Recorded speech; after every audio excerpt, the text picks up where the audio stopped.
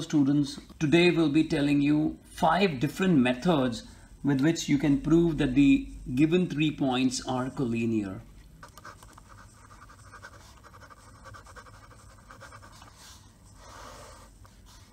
For proving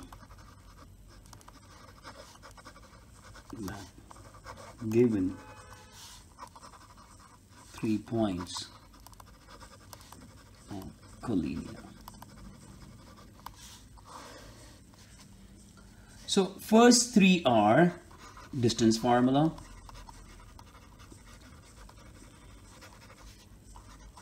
second using the section formula, and third using the area of the triangle. And in the second part we'll be explaining 2 more methods. So this is divided into 2 parts. In first section we'll be taking first 3, and in the second part we'll be taking the rest of the 2 methods. Firstly, we are using distance formula.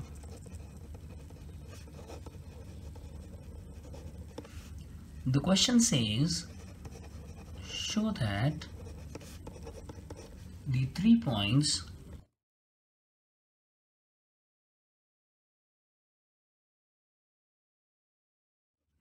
are collinear. So we'll apply distance formula. So for the quick revision, AB is under root of x2 minus x1 the whole square plus y2 minus y1 the whole square units, and this is within the square root. This thing.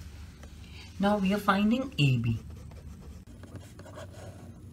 and this is a very basic thing, so we are making it fast.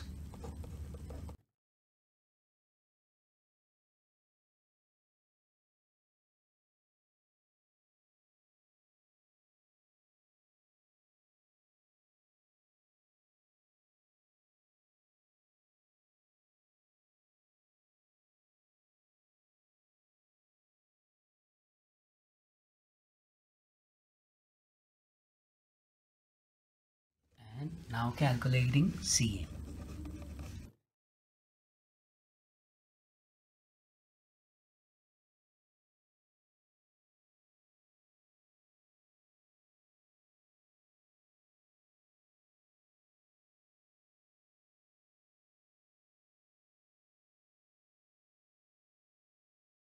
And this is 5 root 5. So what is your conclusion? The conclusion is that the sum of AB plus BC is CA. Distance AB plus BC is AC. That is 2 root 5 plus 3 root 5 is equal to 5 root 5. Therefore, A, B and C are collinear.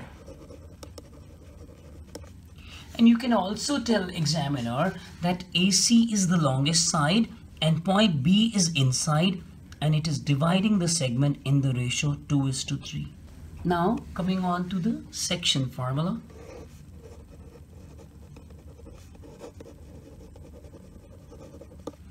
We are taking the same set.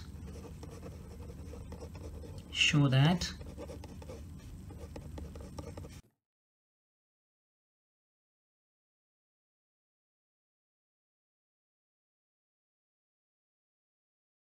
so we all know that section formula is applicable only when the points are collinear. So for the quick review, we are taking internal section formula, and I'm taking the ratio, the C dividing AB in the ratio m:n. So we are taking the ratio as m:n. So X is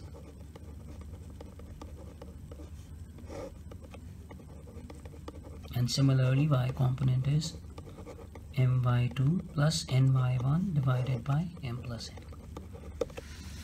Now how we can use section formula to show that the points are collinear? For that, what you will be doing, you are writing A, then you are writing B and C,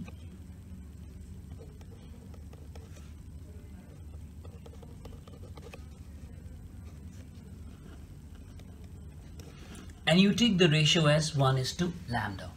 You could also take m is to n, or you can take 1 is to k, k is to n, 1, k is to 1, whatever you like. Now we are finding the x component. Now as we find the x component, this is 1 into lambda plus 1 into 11 divided by 1 plus lambda, and you place this x as 5.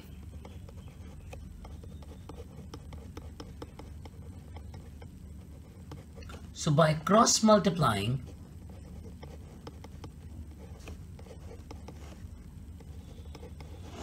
you get lambda as 3 by 2. Now when you take lambda as 3 by 2, the ratio becomes 1 is to lambda, that is 1 is to 3 by 2, which is 2 is to 3. So the ratio becomes 2 is to 3. Now what you do, you repeat the process, and this time you calculate y component. And when you calculate y component, it is minus lambda plus 4 upon 1 plus lambda, and if you remember, the y component is 1 because x was 5, and now you put y component as 1, so you put this as 1.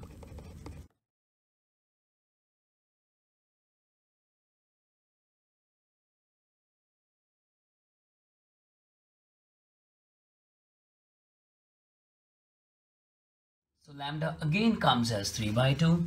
That is, the ratio is again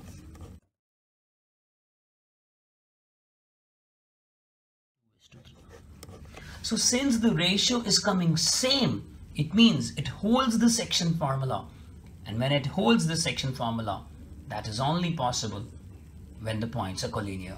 So you will write, because the ratio is coming same in each case, therefore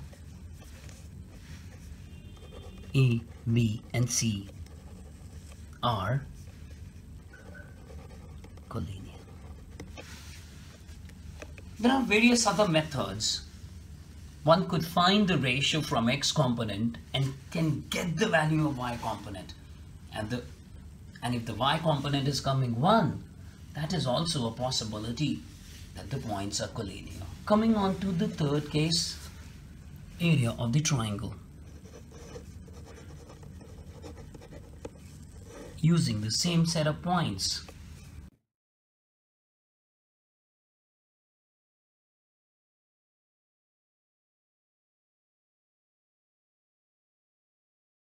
And a quick revision for the area.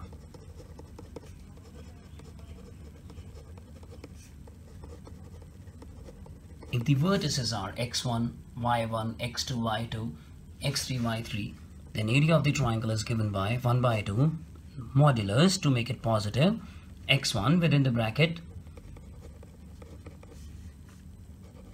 x2, and finally x3 within the bracket, y1 minus y2, square units, because this is the area. And if the area is 0, means that points are collinear. So we'll use this logic. So we are calculating the area by using the coordinates, and that is